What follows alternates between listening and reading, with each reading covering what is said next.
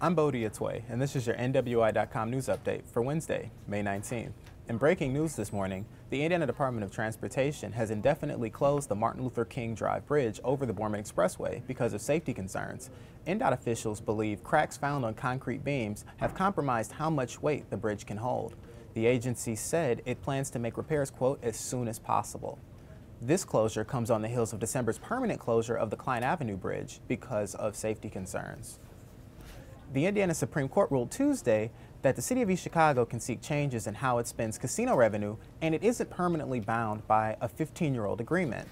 In a 5-0 decision, the state's high court said only the Indiana Gaming Commission can approve changes in the agreement between the city and Ameristar Casino. At stake is an estimated $14 million that is accumulated in an account, as well as future payments from Ameristar.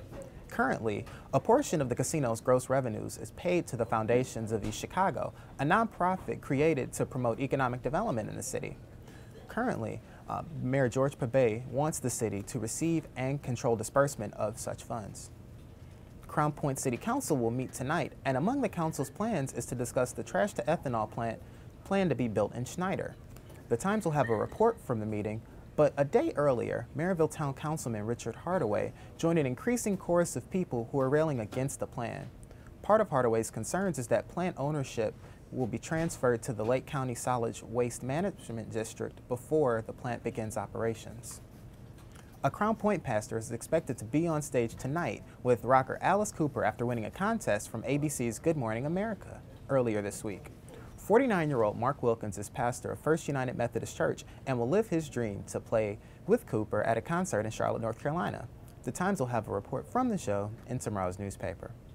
In sports, the Chicago Blackhawks are the toast of the NHL's Western Conference after taking a 2-0 series lead against the San Jose Sharks after a victory Tuesday night. But for playoffs in hockey and basketball aren't the only spring sports getting attention, especially in the region.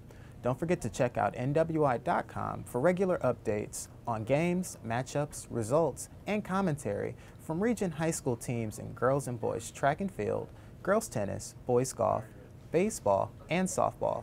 And don't forget to check us out on Facebook and Twitter. Thanks for logging on.